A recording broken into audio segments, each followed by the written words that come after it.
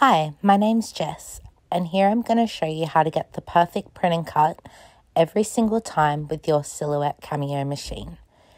I'm using a Silhouette Cameo 4 and I've got the business edition of Silhouette Studio.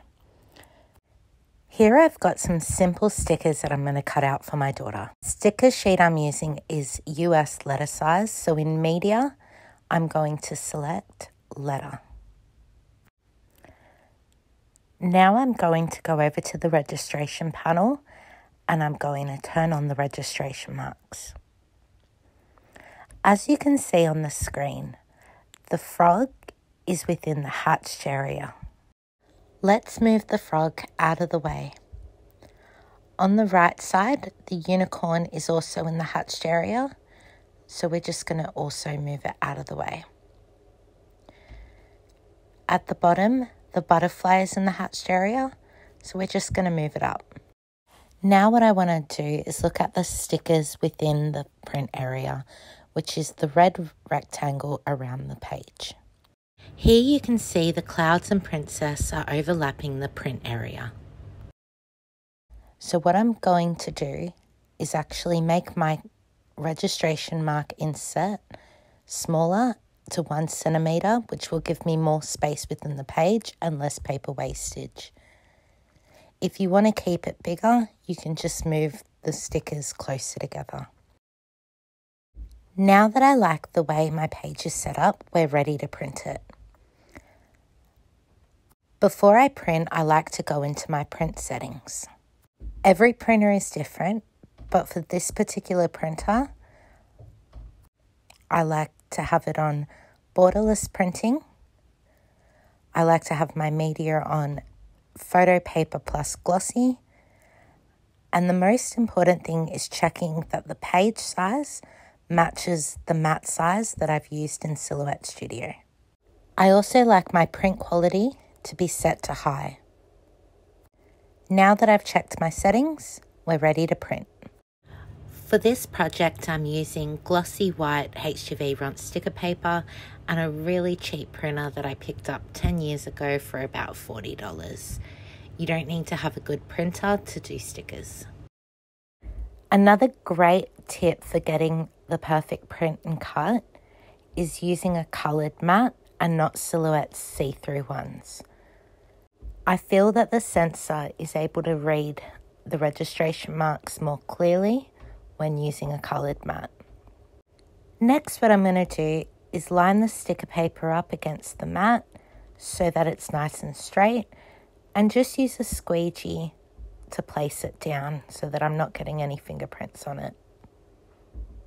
My mat is a bit old, so I'm just going to add some sticky tape to help support it so that it doesn't slip. Now, before I turn on the Silhouette, what I like to do, especially if I haven't used it in a while, is just calibrate it. Here I'm just going to move the housing right to left a couple of times and then place it all the way to the right and then turn on the machine, which will bring the housing to the perfect place to start. Next, I just want to make sure that everything is secure and in place and that the cartridge is sitting where it needs to be. I'm going to use the guideline on the machine to line up my mat and hold it there. Now I'm going to feed it in. Now here is the important part. What we want to be looking at is that the sensor goes right on top of the black mark and goes right in the middle of these lines. Right in the middle where my finger is. During the registration, if you notice that the sensor does not go over these lines perfectly, then just pause the cut, cancel it, and restart it. My secret tip is to lift the mat up while it's registering. You can just place your hand gently underneath. Now I'm just going to slow this bit down. It was a little bit hard to film at the same time, but if you look carefully, the sensor is going right in the middle of the lines exactly over the top of it. If you notice at this point that they don't look like it's right in the middle, pause it and start again. This is going to save you doing a cut that is off center.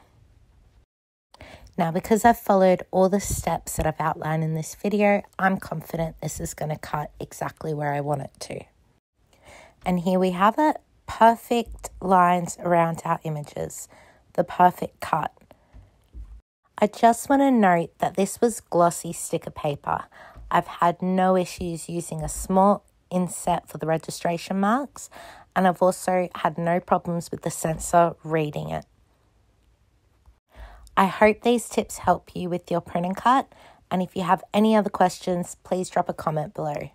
Thanks for watching.